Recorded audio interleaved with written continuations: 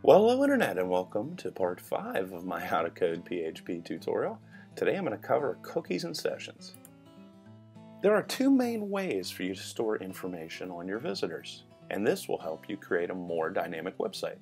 Cookies are used to store information on the visitor's computer. Much like you do with arrays, cookies are stored as a key value pair. Many people are afraid of cookies because they think those websites that use them are tracking their every move. For this reason, it may be hard to serve up the dynamic content that you want. There are workarounds for those visitors that have cookies shut off, and I'll show you those soon. You must be warned that cookies must be sent before any other HTML code or an error will be thrown. So make sure your PHP code is the first thing the browser sees before any HTML code. Websites have even been banned if they make this common error. Don't worry, I'll show you exactly how to set them. You create a cookie with the setCookie function. Its general structure is setCookie, obviously followed by bracket, whatever you want your variable name to be, the value you want to assign to it, if you want to assign an expiration date, and a whole bunch of other things which I'll go through here in a minute. You could create a cookie by just defining a name and a value, like this example here where I define the value George to the variable first name. Expiration tells the browser how long you want the cookie to exist. If not set, the cookie will be stored until the browser is closed, so you probably want to set this value.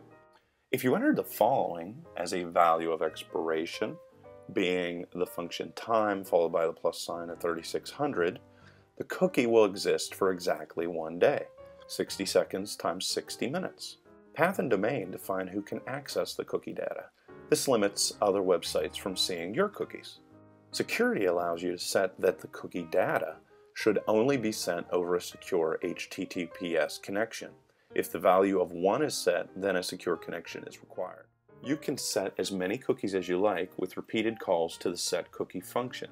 The variable name in this case does not start with a $sign like other PHP variables, but it also cannot contain spaces and is case sensitive. It is common to create cookies that reference the visitor's name, user ID, products they had in a cart, email, and etc. I leave it for you to decide what you'll store in your cookies. You must, however, remember these rules. Cookies can only contain 4 kilobytes of data, and you can only store 20 cookies total on a visitor's computer. After you create a cookie, it's easy to check if a visitor has any cookies saved on their computer when they return. Just check for cookies with a reference to the key name you set with the setCookie function. This statement will check to see if you stored a variable key on the visitor's computer. If you find it, perform whatever actions you like. If not, make sure you provide another appropriate action, such as set a cookie. After you know the cookie has been set, you'll be able to retrieve the value by referencing the cookie array. All of the cookies you set are available by calling the $sign followed by an underscore and cookie in uppercase letters followed by whatever variable you assign there. Just place the name of the key in that cookie array and you can do whatever you'd like with that information. To delete a cookie, just set the value to nothing with the setCookie function like this. And that's just about all there is to know about cookies. Now I'll explain how to use sessions in PHP. The difference between cookies and sessions is that visitor information is stored on your server with sessions. You can store an identification number in a cookie, or you can use sessions without cookies by sending a session ID from page to page. I'll explain all of this with a few examples. Now I'll describe some advantages and disadvantages of sessions versus cookies.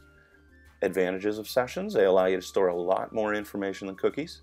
They are more secure because the information is stored on your server. If the visitor has cookies shut off, you can still gather information. However, the disadvantages are cookies are easier to work with and using cookies are slightly quicker. You start a session by calling the function session_start at the beginning of the file, just like you did with the cookie. When this function is called, it will send a cookie with the session ID called the PHP SESS_ID. The ID will be a series of 32 numbers and characters. You create a key value pair with statements like this. Here I'm creating the key or variable and assigning the value of Paul. When a visitor returns to your site, you can check for the setCookie and then access those variables previously stored on your server. Here is how you would check for the cookie.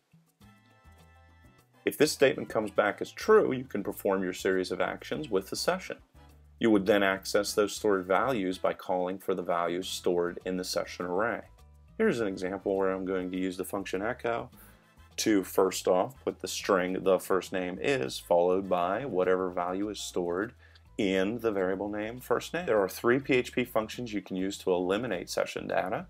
The function unset to delete a single variable like this. You delete every session variable with the following statement here. And finally, the function session destroy will eliminate all session data altogether. The main benefit you will gain from using sessions is that you can store information on your visitors even if they have cookies set off. Like I noted before, you can accomplish this task by passing the session ID from page to page. The value you append to the end of the URL is called a session ID and is stored in a constant variable you define in your code with the name SID.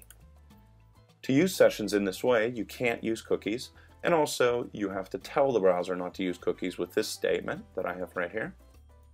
Also, when your user clicks a link or you call for the user to go to a new page, append the SID at the end of the URL. You can access the variables in the same way you did before when you use cookies and sessions together. And that is the end of part 5 of my How to Code PHP tutorial. In the future tutorials, I'm going to actually take you through real working PHP code that accesses databases and does a whole bunch of tricks that people use all the time. The first block of code I'm going to cover is how to create login scripts. Till next time.